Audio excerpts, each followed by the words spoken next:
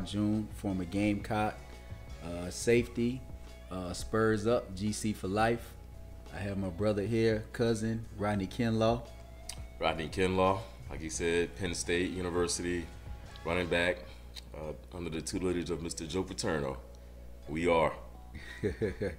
Then I want to give a shout out, show some love to Mr. Jonathan Allen, the visionary, the guy that put this together, the mastermind behind bringing this show together and bringing this crew together. Once again, welcome you to the PCP, Palmetto Crew Podcast. Before we get started, be sure to hit that like button, subscribe. You can follow us on social media at the media platforms. Mr. Kinlaw will tell you about those. Yeah, you can find us on Twitter at Palmetto Crew, YouTube at Palmetto Crew, and on email. You can email us at palmettocrew@gmail.com. Send us any questions, any suggestions, anything you'd like to hear, anything you want us to talk about, just send it to us and we'll cover it for you. All right. And once again, follow us on that social media. We're here for the people. So the Palmetto Crew Podcast. So we'll be talking about a gambit of things. So we'll be talking about youth sports. We'll be talking about college sports, professional sports. We'll be talking about basketball, soccer, softball, anything you can think of, any trending topics, what's going on. We'll be talking about life in general, what we're thinking about, what's going on, past experiences, some great storytelling. We'll have some guests from time to time as well in studio and zooming in with us. So we are here, Palmetto Crew Podcast, PCP. So we'll go ahead and jump into it. Once again, Event Stream is sponsoring this show. Mr. Jonathan Allen, myself, Jerod June, Rodney Kinlaw. So how you feeling today, Cuzzo? I'm feeling good, Just ready to get it started, talk about things that happened this week. Lost some legends and some very close to me, especially playing the same position as me, and just reflecting. Had a good week. We're here today, here with you, here with Mr. Allen. So just having a good time. Ready to just talk about how we usually do, just chopping it up, talking about what we do every day. You know how wives be on us. So y'all text y'all might as well marry each other. So we might as well, like we did. We started a podcast, so we can do like how we do, just talk and just share with everyone what we talk about. Yep, definitely glad to be here.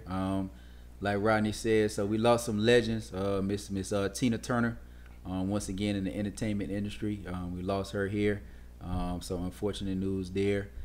Great career, some legendary songs. We're both 80s babies, so didn't grow up in that generation, but definitely know about Tina Turner and her status and what she left behind, and just her influence on the music industry as a whole. And then we want to talk about Mr. Jim Brown. So all respect to him, the OG. Cleveland Brown. Everybody knows about Jim Brown. Once again, 80s babies. We didn't get to see him play live, of course. We heard a lot about him from our fathers, from our uncles, and the older guys in the neighborhood. So, Rod, just want to kind of get your intake on far as Jim Brown, what he meant to you as a former running back, and his legacy. What did Jim Brown mean to you? Well, I'm gonna start with Tina Turner, just because being 80s babies, I didn't really know about Tina Turner until I saw the movie What's Love Got to Do with It. You know how we be joking off, especially of that movie, and I didn't really know about her, but just hearing her music and seeing how she was with Ike. I don't know how true the movie is, but it was entertaining and it was sad, and it brought light to her and who she was to me, and just started listening to the music. So that's what I know her from, even though I'm 80s baby. I didn't grow up listening to her, but she has great music, legendary voice, and even the part Angela Bassett playing her, that was extraordinary as well. Yeah, and like you said, I don't know how true it is with Ike, but Eat the cake anime. Yeah. And one of the favorite parts, when Ike was in the courtroom, I had the shades on, and the judge told Ike, can you please instruct your client to remove his sunglasses in my courtroom? I say, you have to instruct me to do nothing, Mr. Judge. So, but yeah, I don't know, how accurate the movie was, but once again, what's love got to do with it? Rolling on the River, regardless of their situation, they left a lot of music behind. So definitely Tina Turner was a special individual, and a lot of the music artists today definitely followed behind her in the legacy she left behind. So, rest in peace, Miss Tina Turner, and just thank you for the music that you left us with and the legacy that you left behind. Yeah. Yep. Now we're gonna touch Mr. Jim Brown. And he's not my favorite running back. I do think he is, not just because of football, but he is the best running back ever because of what he did outside of football, especially being a social activist and just the way he led his life.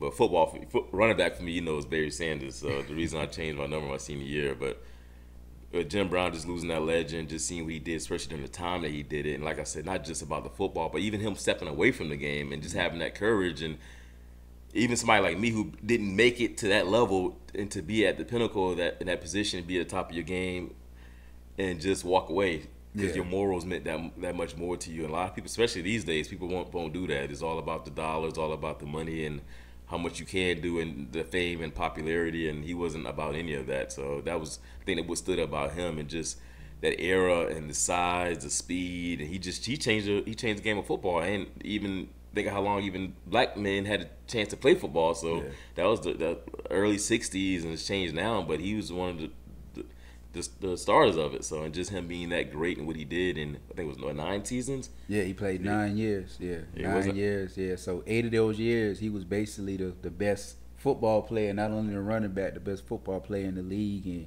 you think about what he did at Syracuse, Ernie Davis. Yeah. We saw the movie The Express and the guys that came behind him. So, Jim Brown, we talked about the social side of it, the Cleveland Summit, for those of you who are not familiar with it. So, when Ali didn't want to go to Vietnam, he stood up and got with those guys, and Kareem Abdul-Jabbar and, these athletes, they really stood up and, didn't let a paycheck define, what they stood for. So at the end of the day, Jim Brown had an impact on and off the field. He was an actor.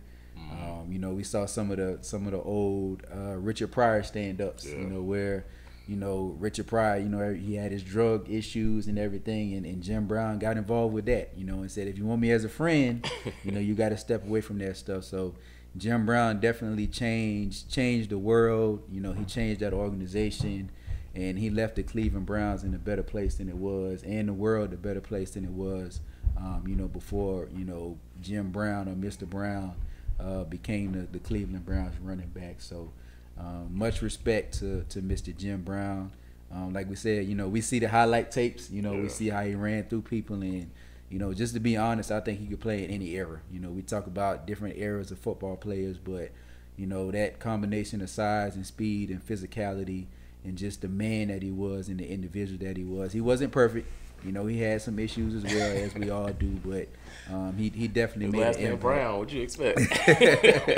But he definitely made an impact, and once again, rest in peace, Mr. Brown. Gone but not forgotten. Good thing is he got to have his Hall of Fame. Yeah. While he was still here, he got to see that and knows what he means to the game, to the NFL. The younger players were able to interact with him.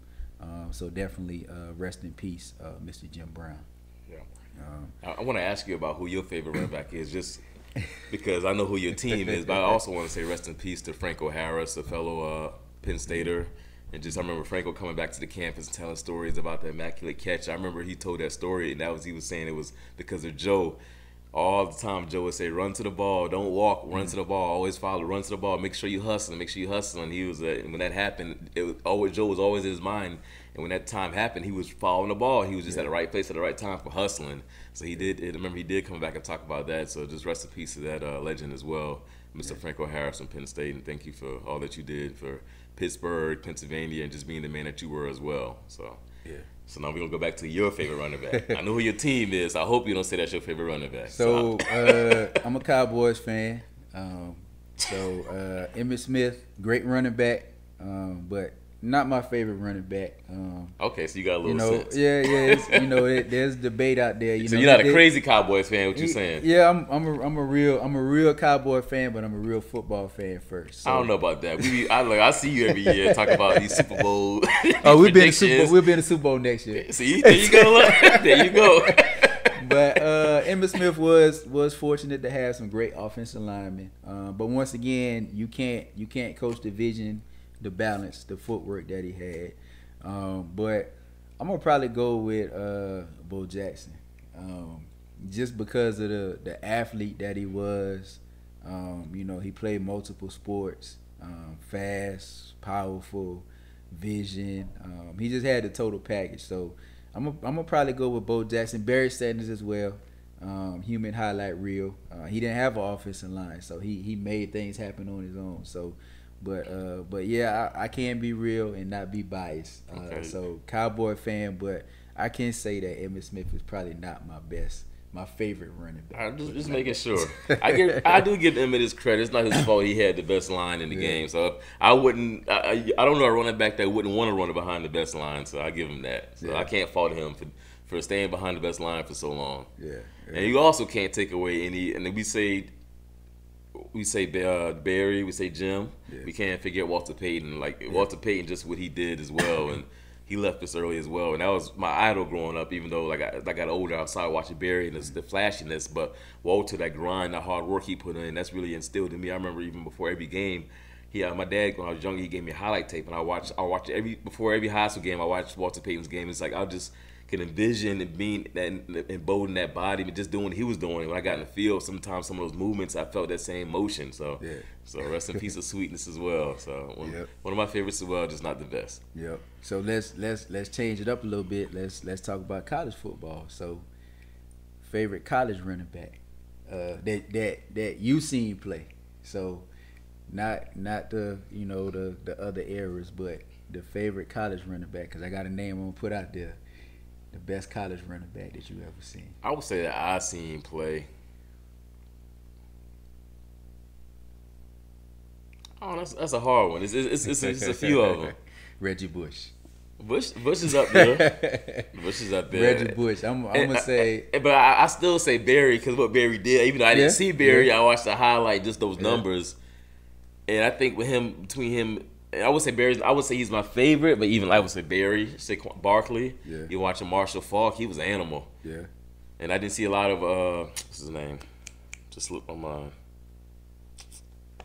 Vikings. Adrian Peterson. But he's a different breed as well. So his freshman year was crazy. Exactly. Yeah. But there's a lot of great college running backs. But I would say best still for me would be Barry. Yeah. And I haven't had the argument with a lot of people about him and Reggie Bush, and he's like, well, Barry couldn't catch. I'm like, he didn't need to. Yeah. You ran for how many yards? Over 2,000 yards.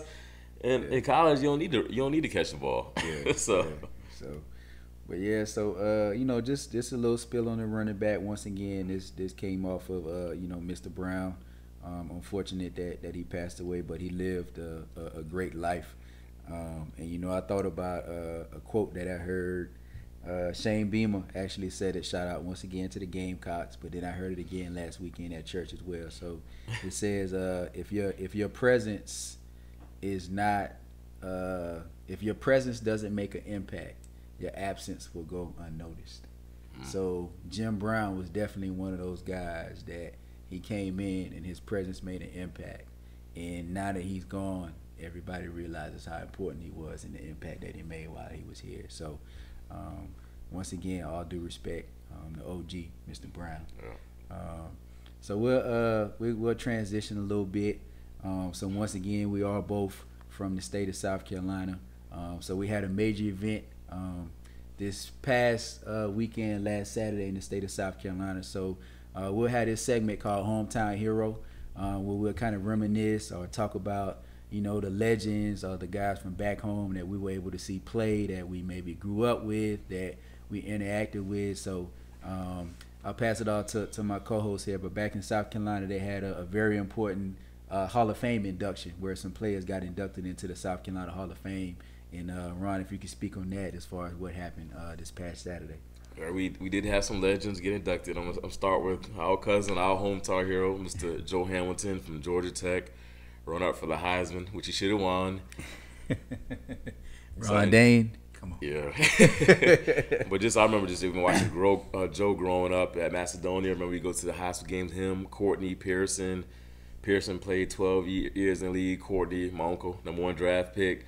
Joe, just all that talent in that area, just watching them grow up and just seeing how they work. For me, it made it seem possible. Mm-hmm. So seeing them be able to do it, and I was like, if they can do it, I can do it. I see them every day, and just even the words they've spoken to us growing up, just watch them in the backyard or behind the barbershop playing football, and the grind they had, and they it's like they had a dream, and nothing could stop them. Mm-hmm. And just even the size Joe had, like everybody else wanted him to play cornerback. He came in playing quarterback and breaking records, and look what he did.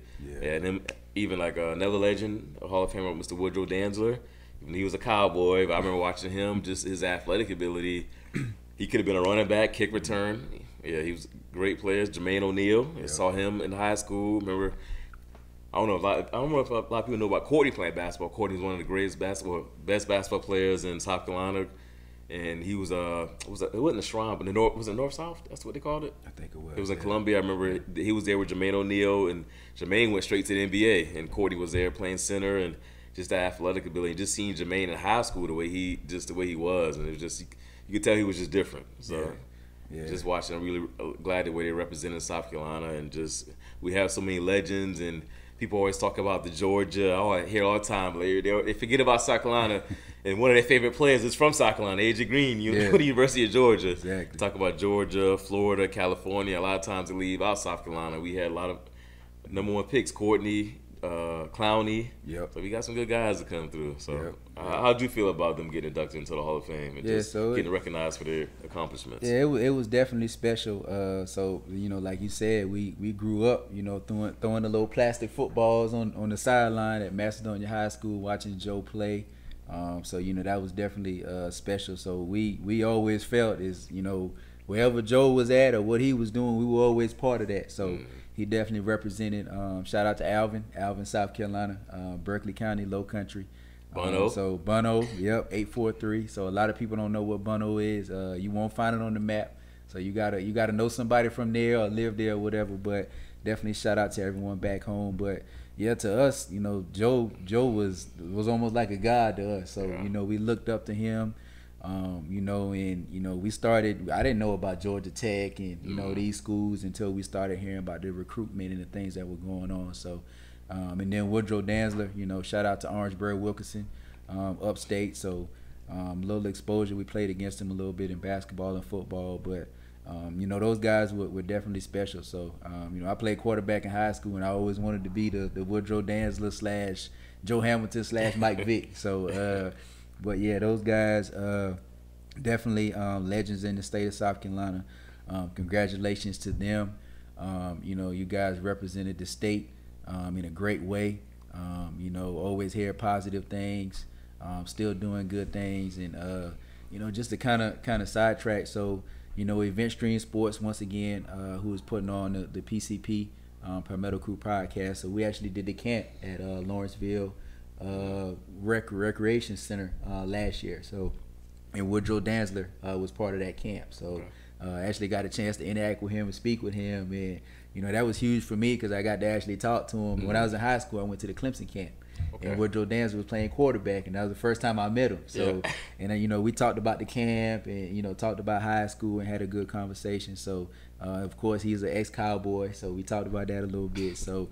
But real nice guy, good opportunity to meet him and catch up with him. So definitely proud of the South Carolina Hall of Famers and putting South Carolina on the map. And like you said, South Carolina per capita is smaller than Florida, California, Georgia, and have a lot of famous players, a lot of popular players. Just had Quinn that have went far. So Robert Quinn. Stephon Gilmore, Raquel alone, Cordell Patterson with the Falcons right now. So Carlos Dunlap. So definitely a lot of talent coming out of the state of South Carolina, and good to see those guys being recognized, and just bringing more recognition to the state of South Carolina. So we're both in Georgia now, but once again we're South Carolinians, and we're gonna always represent South Carolina to the fullest. So 843 forever. So staying on South Carolina, what you think about our Mr. Sumter, South Carolina, Mr. John Moran, what's going on with him? We all South Carolina, this country, like it's hard to fake or you city, like it's hard to fake that in South Carolina, like you from the country, like what do you think is just his age, or think him trying to fit in, or him just being himself, and should he not be able to be his age? He is young. He's not in his 30s, 40s. He's not a veteran. He's only been in the league a few years, and should you scold him, and should he have that much pressure on him at that age? And you got that much money, so you should or you shouldn't. So it's like it's kind of like, should your money, how much money you make, make you mature faster? Should that responsibility be on you because people put you on a pedestal? Well, just because it's something you can do. Yeah. So my take on it, once again, Ja Morant, excellent player, very smart young man. You listen to him talk, his interviews. You know, he has a daughter, of course. Has a father in the household. His dad is always there with him, one of his biggest supporters. So my take on it is just, you know, you got to be careful of who your circle is. You gotta be careful of who your circle is, and then, you know, my take on it, part of it, you know, you go to college, you go to high school, you're the most popular person at high school. You can do whatever you want to do. You can get away with whatever you want to get with. You go to college, it's the same thing. Yeah. You know, they treat you like a king when you come on campus. You can do what you want to do. Everything is yes. Everything is, you know, what do you want? What do you want to do? This and that. And then the goal is to get to the bag, right? Yeah. Get to the bag, get to the money. So now you go to the NBA, you got the bag, you got the money. But part of it is, from my opinion, you have to learn how to manage that money, manage that responsibility, and then also you have to mature at that point. So once you make it to that point, you know, whatever decisions you make is up to you. So a lot of people say he didn't do anything illegal. He didn't, right? There's nothing illegal with having a gun. But I've heard this, you know, once again, another quote I heard, but don't let your freedoms be your handcuffs. So, you know, you can go out and get your face tatted up, and get your ring, you know, earring in your nose and your ears, and do all of this stuff. But have you ever seen any lawyers with tattoos on their faces? You know, so you got to think about things like that. So the decisions that you make, there's always going to be a consequence and a repercussion or a result to that decision that you make. So with him riding around in the gun in the car, you didn't do anything illegal, but you got to realize you the face of Powerade, you the face of Nike, you the face of the Memphis Grizzlies. Then you talk about all the gun violence and everything going on in the country right now. It's just not a good look. So you got to think about that, and you got to realize that the decisions you make and the people you have around you, you want them to be your biggest fans, but you also have to be careful that these people are not encouraging things to push you to do things that once again are going to cause you to lose the bag. But the thing is, what if that's just him? What if the people around him ain't influencing him? That's who he want to be. And should he not be himself because he a millionaire, because he got these deals? Should he not? Because he, like you said, he ain't do nothing illegal. That's him being himself. Should he not do that? Not be himself? Well, that's how you feel? Well, you can be yourself, but you can be yourself back in Sumter, South Carolina. But should I penalize him for being himself, even though he ain't do nothing illegal? But you have to realize once again that you're working for $1 billion corporation. So Ja Morant represents the Memphis Grizzlies. But they have political people that's out here on doing advertisements with guns and stuff like that, flashing. They ain't playing rap music and they ain't got dreads. But that's the difference. That's why it stands out more, and it feels different because he's doing it. And I get that side of it. And I mean, it's the world we live in. You know, it's the world we live in, and you just have to be conscious of what's going on. And once again, those folks that are with him, you can be yourself, but you can be yourself. What are you sacrificing by being yourself? And then once again, you've made it. You know, the whole purpose is to make it. So I don't know. I know of Sumter, but I don't know a lot about Sumter. But you know, he's made it out. You're successful. You've made it out of the neighborhood. You've made it out of that environment. So why put yourself back in that? But you can still be real and be yourself and be that Ja Morant that everybody knows, but you have to hold yourself at a higher standard now, because now you're worth millions. You're worth millions, and those folks that are with you have to respect that as well. And I feel like part of that problem is, at first I was thinking it was the circle, but now that this has happened again and we keep hearing about this, like you said, you got to look at the mirror now. So you know what they say, once you get money, that makes you more of who you really are. So you just have to think about that, and okay, if this is who I really am, what changes, what adjustments do I need to make in the way I'm living my lifestyle and the things that I do to make sure that I can protect my legacy. And when Ja Morant is done playing, I want to talk about John Morant the way we talked about Emmitt Smith and Joe Hamilton and Woodrow Dantzler and Jermaine O'Neal and Jim Brown. You know, I want to talk about them like those guys. We want to be. We also got to understand it's a different time and era now. We don't know what Jordan and Bo Jackson and Barry Sanders did in the 90s. We didn't have social media that we did. Now he got caught because he was on live and his friend was filming it and he got caught. But back in the days, the same guys could be doing the same thing, but nobody just saw it. So I think he's being himself. He's being young, but he has to also understand like you're not representing. You're representing something bigger than you, the organization. So it's like you're the face of the organization. So you have to change. It's hard to say to change who you are because you want to be who you are and not change yourself. But you have to. It's a balance to it. But be who you are, but be who you are off camera, right? Yeah. So Gilbert Arenas. Yeah. You got to learn from that. Plaxico Burress. Yeah. You got to learn from that. So, you know, and LeBron didn't go to college, right? LeBron came straight out of high school. We've never heard anything about LeBron James, right? Not even a parking ticket, right? LeBron James has never done anything to disgrace the Cleveland Browns, the Miami Heat, the Los Angeles Lakers. So he's always been responsible and handled that way. So I feel like part of the problem is, too, you have to have leaders in that locker room, and you have to have people around you that are going to tell you, like, hey, like, you need to calm down. You don't need to be doing this. And not to knock his dad, but I hadn't heard anything from his dad the past 3-4 months, right? Yeah. So, you know, you got to be there through the good and the bad. And, you know, you can't be a friend. You got to be a father. Yeah. So, you know, he's always been there. He's been a supporter.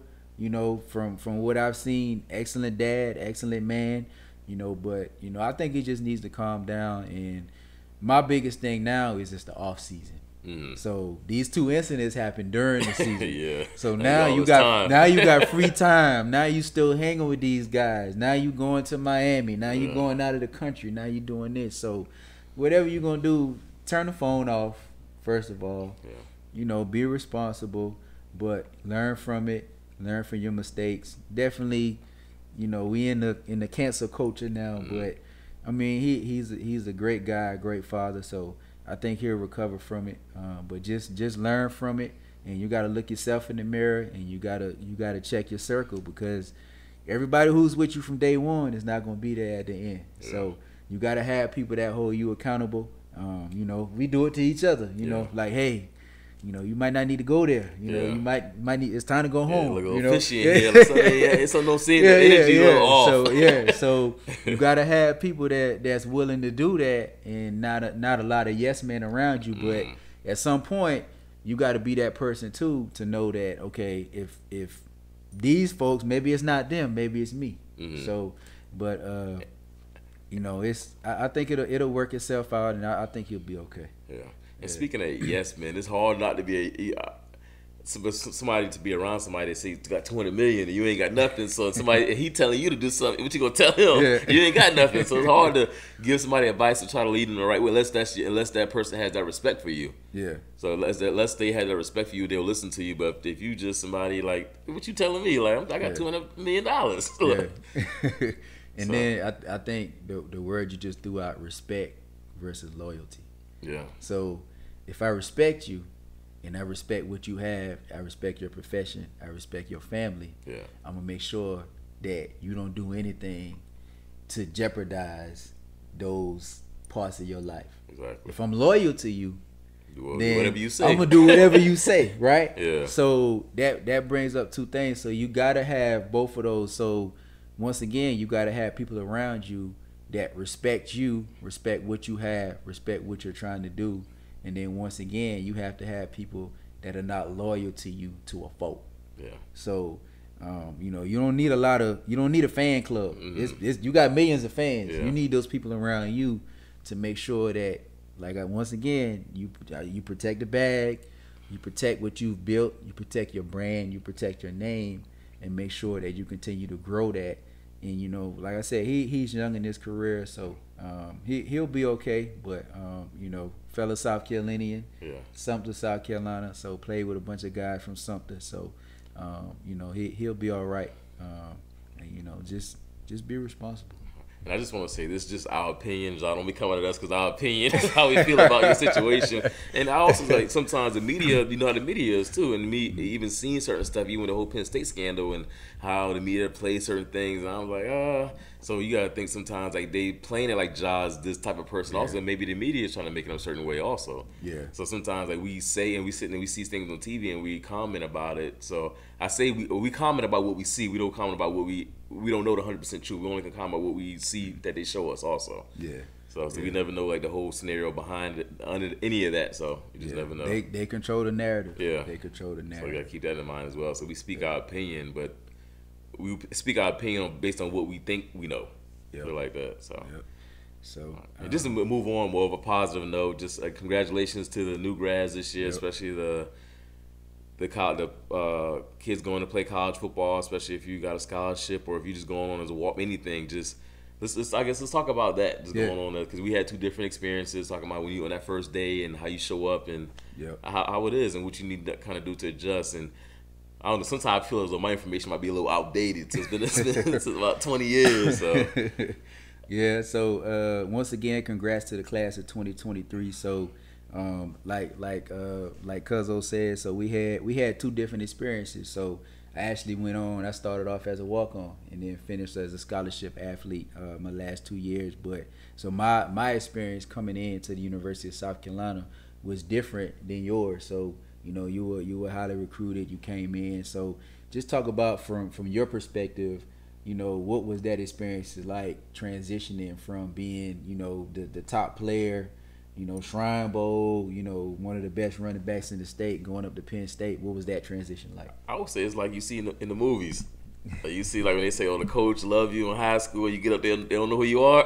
So it's like a high school, like they're on you. Like it was great seeing even Joe Paterno coming down recruiting me and just having the talent, the abilities to go to play at Penn State and just being accepted to a school like that. And I remember just getting to campus and just knowing how. When you're there, it's Penn State, so you're not the best. You're not the best. Everyone's the best. So you have to change your level, the way you compete. And I remember even for the first time we worked out, and I was like, I remember I threw up. I was with a trash can hanging over, and they was like, "You okay?" And I was like, "I think I might have asthma." So I remember I went to the team doctor. He checked me out. He's like, "Nah. You don't got no asthma. You just, I know what it is." He's like, "You 52 weeks out of shape." I'm like, 50. So you just telling me I ain't did that for a whole year. I've been training. I'm back home, working out and stuff like that. When I got there, I thought I was working out. Yeah. So it pushes you. It makes you a different person. It pushes you past your comfort zone. Mm-hmm. You think of high school, you're working out, but you're trying to be better, but you still get to a level where you can you're done. When in college and you trying to be the best. It's like there is no stop. It's like you got to push that. It's like even a Rocky movie. There is no tomorrow. Yeah. So it's kind of like that mentality, especially even in the competition, because everyone's good. So you're trying to get in the field. So for me, even getting there and just being the smaller out of the three backs, but I knew I had different skills than other backs, and just trying to compete with them. And for me, just getting there, and I would say after my freshman year, after everything started, and just competing with them, how it was. I think back just the competition level. I just some other guys that came from other places. Like I knew I worked out hard, but you could see players that came from like places in Maryland and stuff like their work ethic and what they did was different. So I kind of knew I was a little behind. So I knew I had to work a little harder, and especially just getting in the books and just knowing like the whole aspect of it. And when you get there, especially being a scholarship player, you get the meal points and the girls started coming on campus. So you got to just try to figure out how to be focused and. It's a different experience. Especially coming from South Carolina, you're not really exposed to anything. You're going somewhere. I was 12 hours away from home. I didn't know anyone. Well, I did know Kente and him growing up and going to Berkeley and knowing him, so that was good. But just trying to get adjusted was different from not really having somebody tell you and make your schedule every day. So you had to get up on time. And Joe was.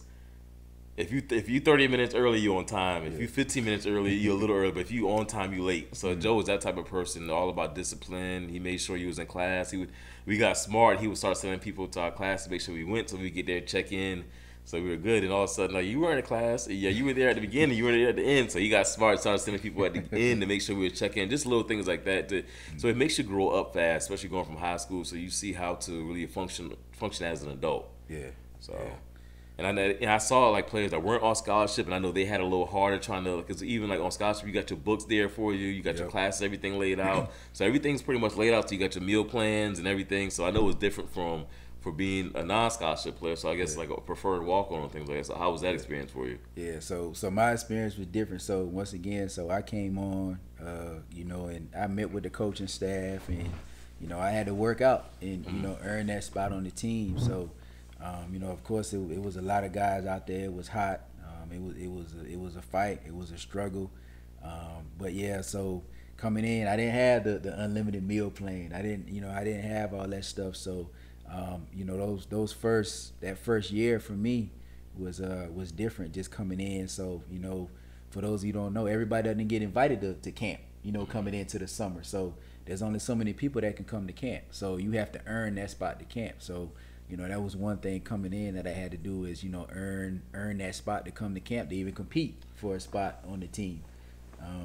So that was pause here for a second. How did they have like open workouts? So how was that process to get on to get in camp? So they had a tryout, a walk-on tryout. So Charlie Strong was there at the time. So me and my dad went up to the stadium and took my highlight tape up there, and we met with so I played quarterback in high school, and then I played DB as well.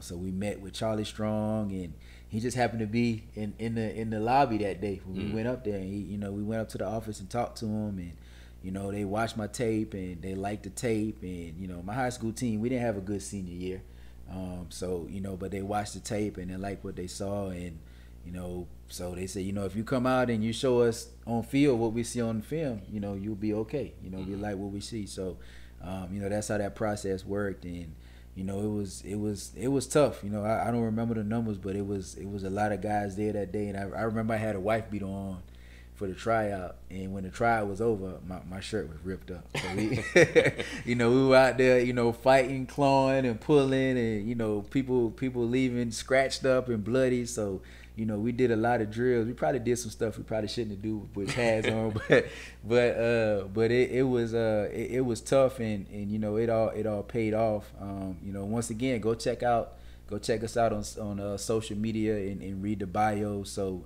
I ended up finishing as a 2-year letterman at South Carolina, full scholarship. So Lou Holtz was there when I got there, and Steve Spurrier was there for my last 2 years. But that camp, that summer camp is tough. So to the class of 2023. So I never forget. So after that first summer, that next year, that freshman class came in, and I won't call any names, but if he's listening, he'll know who he is. But we were doing the wave drill with the coaches, where you come up and chop your feet and they give you one way or the other.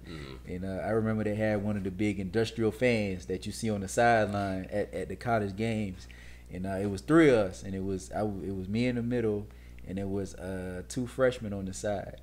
And I remember we went to the left and we went to the right.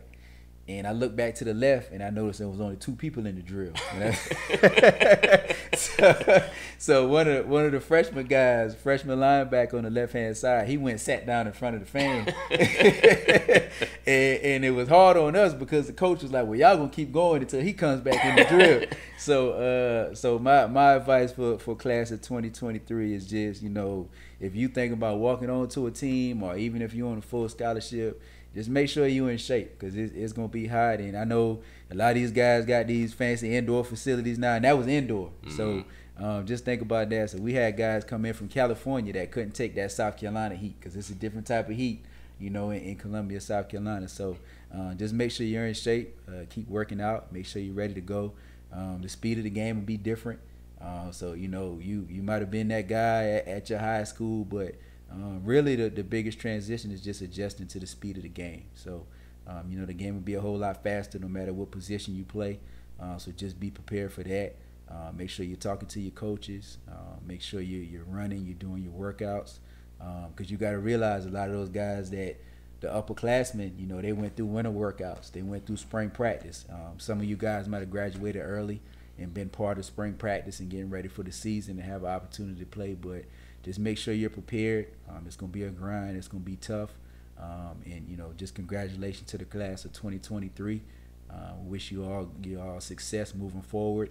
And once again, like I said, the PCP, Palmetto Crew Podcast, we're going to be tracking these guys from Gwinnett County, from South Carolina, like I said, from youth football all the way up. So once again, if you follow us on social media, if your child, or even if you as an athlete, you want to post some highlights, you want to shout out, or anything that's going on, any accomplishments, we want to recognize you. We want to point that out on the Palmetto Crew Podcast. So anything like that, post it on social media.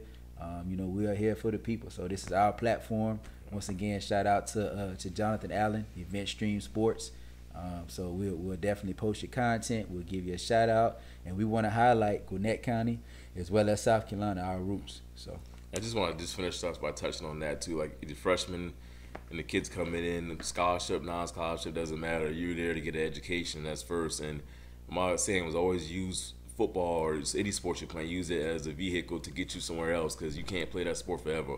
And my thing is being scholarship and having football. That was my only main point when I left. I didn't really know what to fall back on, even though I graduated, and I didn't really focus on anything else but football. And the difference between that and Jerod, he was a walk-on, and football wasn't promised to him, so he was an engineer, so he had his plan after football. So I would say just make sure you want to play football, make sure you have a backup plan, make sure you fall in love with two things instead of one. As people say, if you really don't believe in your A plan, you really don't, you shouldn't have a backup plan. I wouldn't say don't go for that. Always have 2 and 3, 4 plans, and anything can always fall through. And just always be prepared and work hard. Hard work beats talent when talent ain't working hard. Yep. And that brings up a good point too. So, when you go in and you're trying to decide what your major is and what you want to take your classes in, just don't pick something just to pick it so you got hours and you're eligible to play football. So really think about what you want to do, what contribution you want to make to the world. And I will say, when you get to college, everybody hears that speech, look to the left, look to the right. One of these people won't be here in 4 years. That's the realest thing you will hear when you get to college. So just make sure that, being a scholarship athlete, you have access to tutoring, you have access to the study hall, to all of that. So definitely take advantage of those opportunities that you have before you. Don't take it for granted. Don't waste it. We talked about John Morant, but I also saw a video where there was a young man that's committed to the University of Alabama that got arrested. He was in the back seat crying, and he was saying, my whole life is over. He's supposed to go play for Nick Saban, and he made a mistake at a young age that may change the trajectory of his future and his path and that path that's out here for him and what he was destined to do. So just be smart. Don't do anything to jeopardize the opportunities that are in front of you. Learn from the mistakes that other people have made and try not to replicate those mistakes. Just be, we all do things that, are not smart. We all do immature things. We all have our moments in life, but just make sure that you're respectful. And I always tell, shout out to Greg Wright, the high school coach at Timberland High School, my former high school, but we went back and spoke to the youth there. And my thing is, the name on the back of your jersey is just important as the name on the front of your jersey. So think about that legacy you're going to leave behind and that name on the back of your jersey and what you represent for your family moving forward. So that name on the back of your jersey is going to be with you from here until the day you leave here. So leave a legacy. What is your legacy going to be? All right, we're gonna wrap this up. We'll see y'all next week. Remember to send any questions, any comments, anything. You can find us on Twitter at Palmetto Crew, YouTube at Palmetto Crew. Any emails, anything, just email palmettocrew@gmail.com. Y'all have a good one. See y'all next week. All right. PCP signing off.